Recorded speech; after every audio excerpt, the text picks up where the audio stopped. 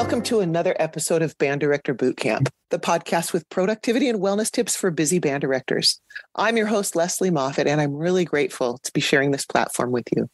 As busy band directors, we know you don't have lots of time to sit and watch lengthy professional development webinars, so we give you 20-minute takeaways or tidbits with takeaways you can use to support you in this awesome profession, but in a healthier way. And today is someone who I sought out because productivity went way up for me and for my students when I discovered what Roger Fletcher has out there available for teachers. So before I really bring him on board, first of all, I want to say thanks, Roger, for being here. You're welcome. I'm happy to be here. I'm not going to let you talk for a second because I don't want anybody to miss what we're going to talk about today. I'm going to tell you, most of you out there listening know that I've taught for 35 years, and almost all of that till last year was high school band. So I was a little out of my element with middle school and beginners. And I was on the struggle bus with some of the kids because I was, we're trying to figure all this out as we went.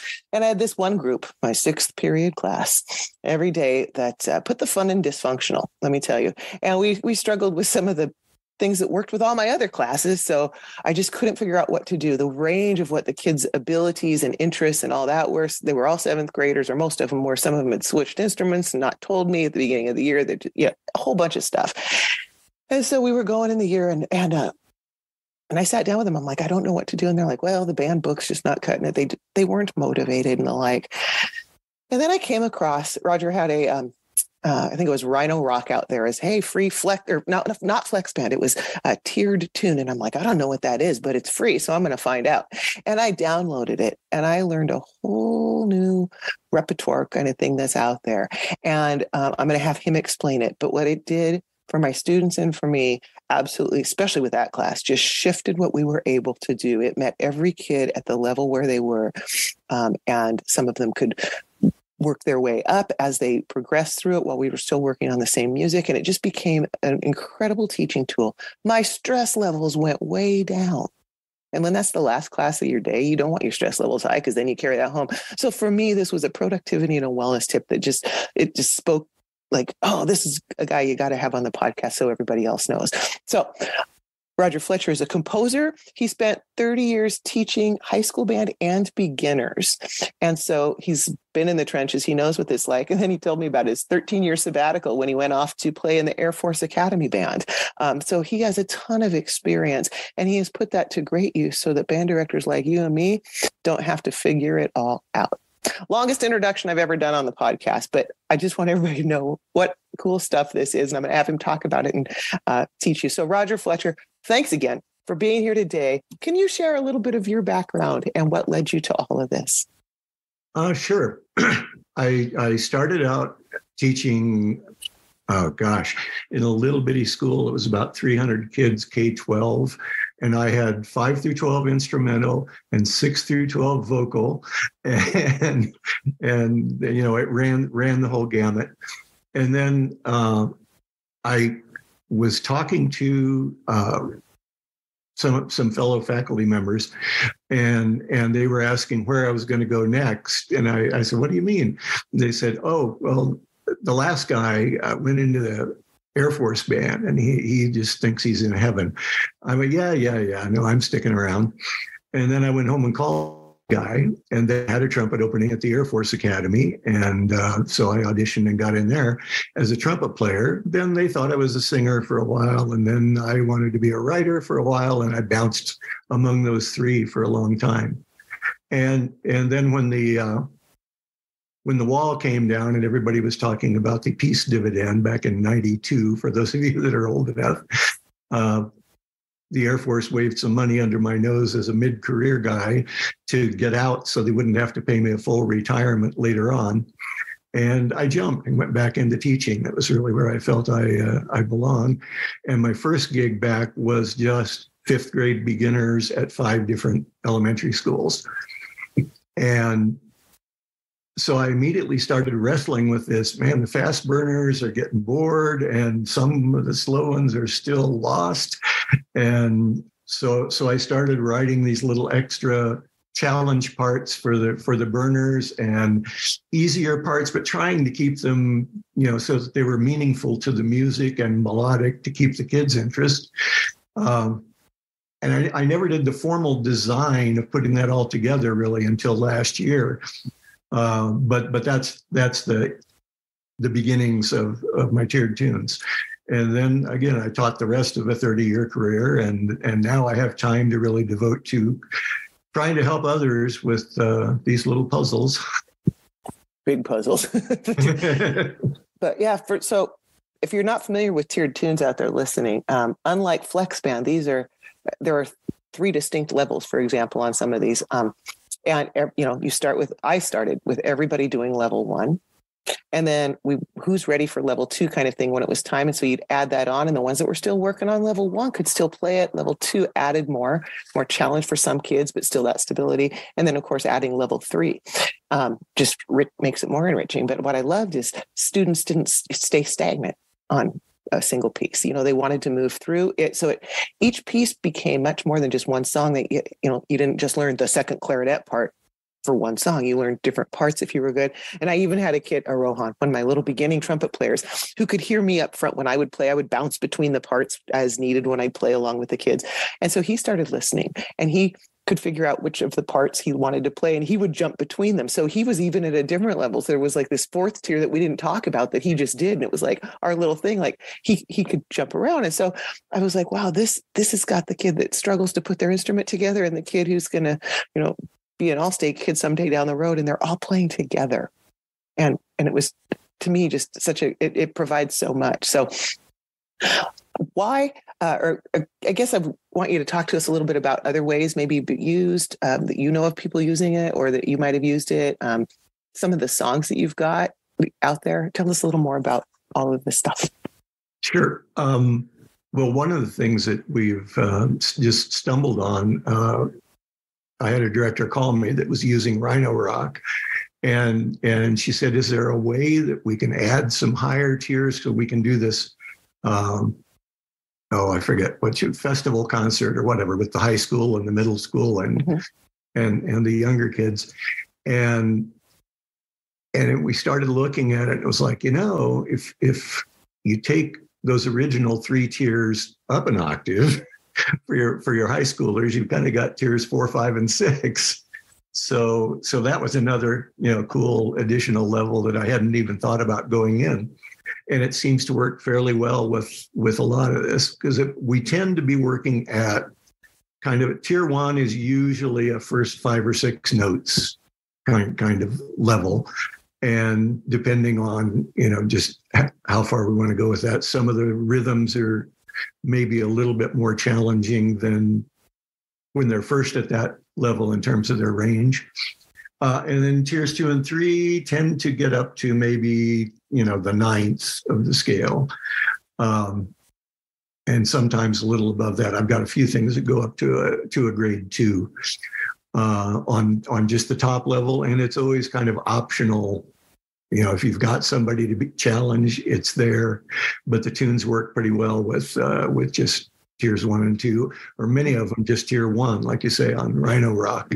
That originally was just that tier 1 was one of my favorite tunes that I wrote for my elementary bands when I was doing that. So I forgot what the rest of your question was. Well, you just pointed out something really awesome too. These tiered pieces make it really organic to combine grade levels, so that the younger kids are playing with, like middle school and high school together. We're always looking for those, because all of us, do these recruiting concerts. And so something like this, that's easy to put together, but lets those little guys play along with the older kids and be part of that. That's priceless. And they could also, if they've got, some jazzers in the group, you could turn a soloist loose on the last statement of the whole thing and make it really exciting in that way. So yes, 100%. One of the things I try to do is to say, if you've purchased this, you are licensed to use it any way you need to. Make all the copies you need for your band. Please, don't give it to other directors, but within your usage, any bands that you conduct, make the copies you need for your kids and adapt it any way you need to make it work for your group. Because Everybody's a little priceless. different. That's priceless to be able to do that, knowing that this is what was the intent if I purchased it. I have to tell you, we did alter one. I think I sent you a message about it because it was so funny. It was Bring That Swing. We played on our final concert this year. And They took that and that open section in the middle. And the kids realized we could play, we could Rickroll the audience. So it was great because it wasn't just learning the Rickroll. They had to learn to go from swing into the straight, the 16th note feel and then back out of it. And we added drum kit and an upright or electric bass with it. And it was totally different than anything we've done. But the kids actually, got to make an arrangement of it. They took that centerpiece that was supposed to be open solos. Nobody wanted to solo by themselves, but they just sure all wanted to Rickroll their parents. So yeah, just the fun that they had. And the way you've done this, I'm really impressed with it and super excited. And I want to talk to you a little bit more and talk to folks about how they can get into more of your stuff. But before we do that, I wanted to invite all of you listeners out there. Thank you for making a difference in kids' lives with what you're doing. But first, I want you to think about how you could put some of these practices that we keep talking about into practice in your own life. Welcome, Band Director Bootcamp listeners. If you're feeling a bit burnt out and are ready for support and accountability partners in your wellness and productivity, we have an amazing opportunity for you. Join our 90-day virtual boot camp, a community initiative designed for busy band directors like you who love their job but seek a more sustainable approach. We'll meet weekly, discuss your wellness goals, and develop strategies to help you achieve them. We'll tackle productivity hacks and fine-tune systems for the upcoming school year. With 35 years of experience, I've got some tricks and tips up my sleeve that I can't wait to share. So, as we move into a new season of our lives, if you want to feel empowered and supported by like-minded individuals, this is your chance. Reach out to me at banddirectorbootcamp.com or click on the link in our show notes to schedule a 15-minute call. Let's ensure this is the right fit for you, get you signed up, and embark on this wellness journey together. Because together, we rise. All right, we are back with Roger Fletcher.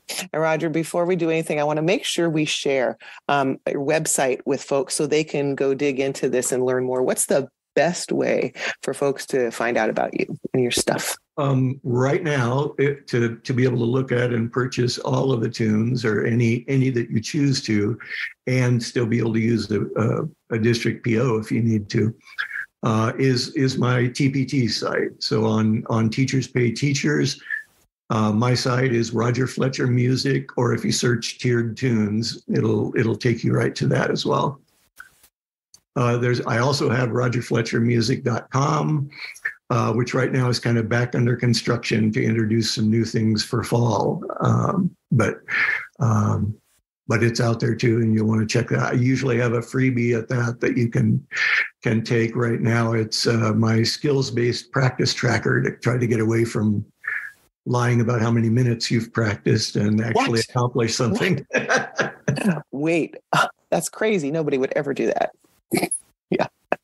Well, we have just a minute or two left here. So, I hope people have gotten a really clearer idea of how these tiered tunes can differentiate. There's your word. You got to differentiate for students. When we have students on 504s, they can still contribute in meaningful ways and learn in meaningful ways while we're not having to have other kids wait, because we've now, you've differentiated for all of us. So we can say we're using tiered tunes. We write this in our evaluations, and it's helping all of us. It's win-win.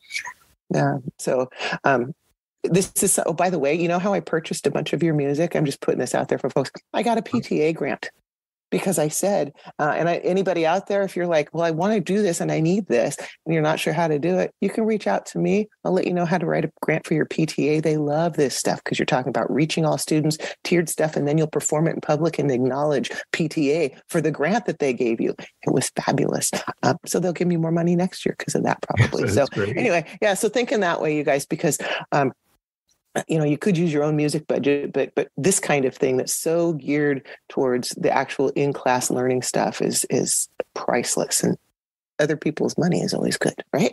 So, Roger, could you leave us with, let's think about our newer teachers, and maybe something as they're getting started and it kind of seems overwhelming, any piece of advice for them so they can do this for decades and decades like you and I have had the privilege of doing?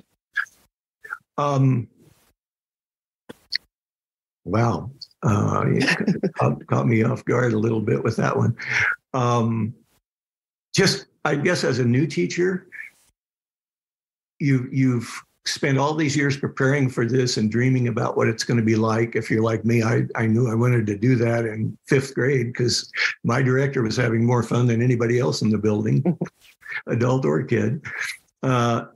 You don't have to do it all in the first year, and you need to take care of yourself in the first year, even though the tendency is to just kind of 24/7 have your brain locked onto this thing that you're so passionate about. It's a very natural thing, but take care of yourself. It's kind of like the